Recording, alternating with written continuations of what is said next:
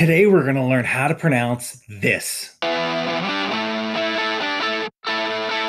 Hey, do me a favor, like and subscribe. And if you are looking for a job, contact my friend Jason DiPietro at mjdpresources.com. He's a recruiter, he's based in the US, and he's actively looking for software developers and data science people. You can also find the link to his website in the description below. Now, if you're self-taught or you're from New Jersey like me and English isn't your first language, you might wonder exactly how you pronounce this. So you probably see this all the time, but you might not know how to talk about it in an interview because it seems like a kind of weird thing to pronounce. This is a container of tea, or you might even call it a collection of tea. Think of this glass as a list. It is a container of objects of the same type, in this case, a type of tea.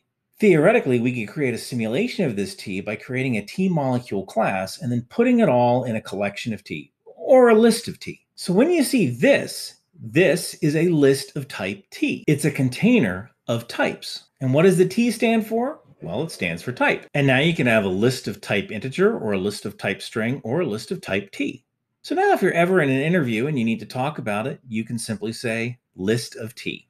And good luck on your next interview.